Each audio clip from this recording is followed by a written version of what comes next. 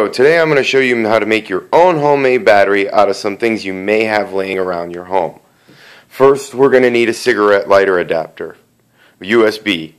These usually run anywhere between $3 to $5 depending on which ones you purchase. Next, pair of pliers, wires, wire cutters, electrical tape, batteries, a 9-volt battery connector.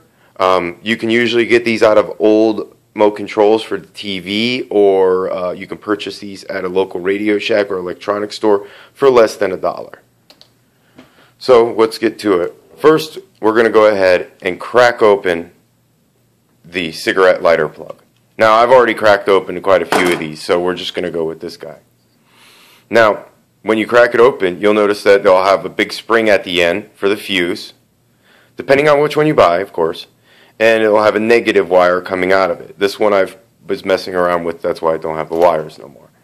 But it will look like this, something like this. You'll have your positive and your minus.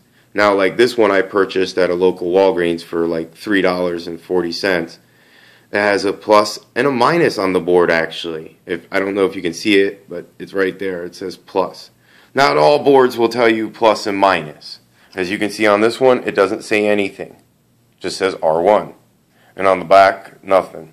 So it depends on where you pick them up and purchase them.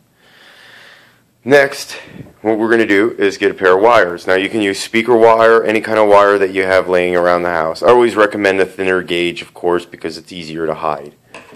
Wire stripper, so you can strip the ends up properly. Of course, the electric tape afterwards when you're done, and you're going to tape everything together. So we're going to go ahead and tape positive and minus to the board. Next, if you want to, you can add a toggle switch in between it so you can turn on and off the battery pack. Granted, I didn't do that. I'm a little lazy. I just pop this off when I'm done with it.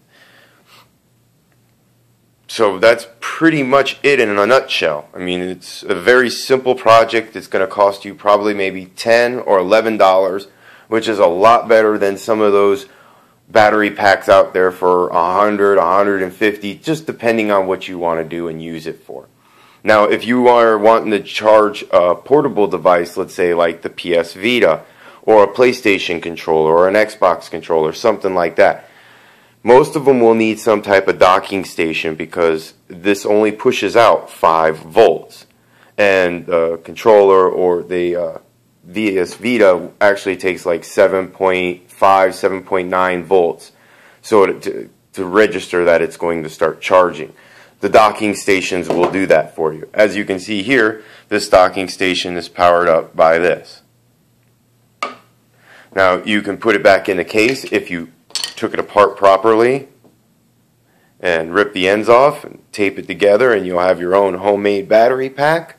It's quite a very simple project. I mean, I can't stress it enough how simple this project is. I did quite a few testing with different batteries and stuff like that.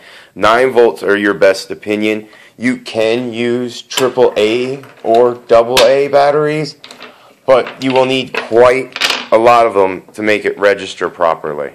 So I would probably say just go with your 9-volt batteries. Let the AAAs and AA's just roll away. Your 9 volts are your best for this device. Now, you can actually hook this up to a car battery, motorcycle battery, any of those other devices like that, and still get your 5 volts and be able to charge other devices. So I hope this has been informative to you guys so you can make your own homemade battery packs.